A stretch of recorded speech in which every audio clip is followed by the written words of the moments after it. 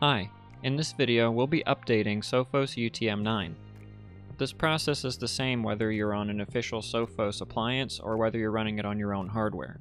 The first step is to go into your web browser and go to your web admin URL and log in.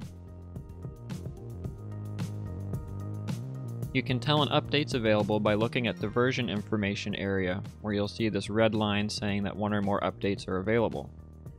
To install the update, just click on the notification. This window lets you know what current firmware version you're on and what the latest available firmware version is. In this case, as you can see down here by the available firmware up-to-dates, there's only one listed, which means that we're on one previous to the most current version.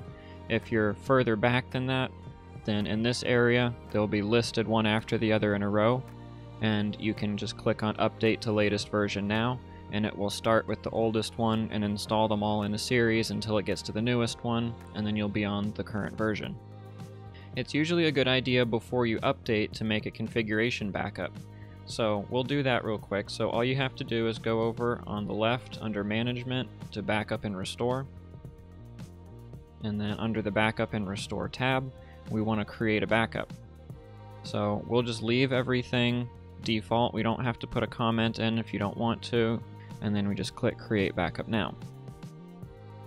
And that backup file is generated, but it's just stored locally on the system. So for safekeeping, we should download a copy of it to our local machine in case something goes horribly wrong with the firmware update. Then we're able to quickly restore from the backup and we'll be back up and running. So to do that, you just click this little blue download button. It offers you a choice to encrypt before downloading. If you're going to be storing this somewhere where other people might have access to it, it may be a good idea to do that.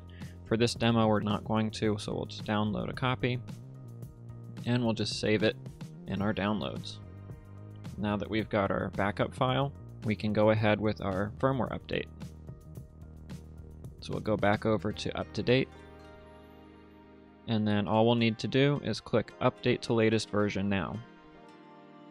It will let you know that it started, and then you'll get a pop-up that lets you follow along with the progress. So we'll go ahead and dismiss that, and then we'll go back to our progress window, and then I'll actually show the console of the firewall so we can keep an eye on it and see what it's doing.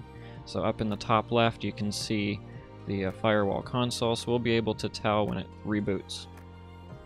So we'll just wait for this to process, and then we'll come back after it's finished.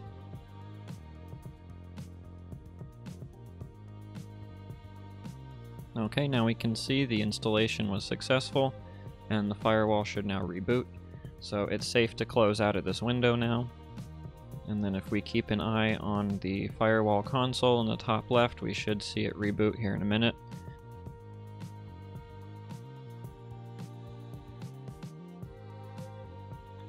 Okay, firewall has rebooted. And if you're within close physical proximity to whatever device is running the firewall and it has a system speaker, you'll hear a series of beeps letting you know that it's fully rebooted.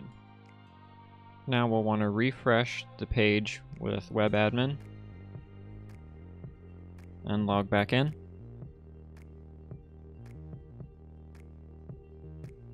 And we see in our version information there's no more red notification, and our version number now matches the current latest version number.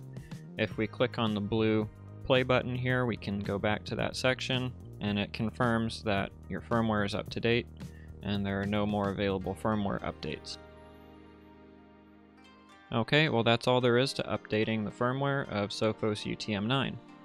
If you have any questions and would like to open a paid support case, our contact information is in the video description. Thanks for watching, and have a great day.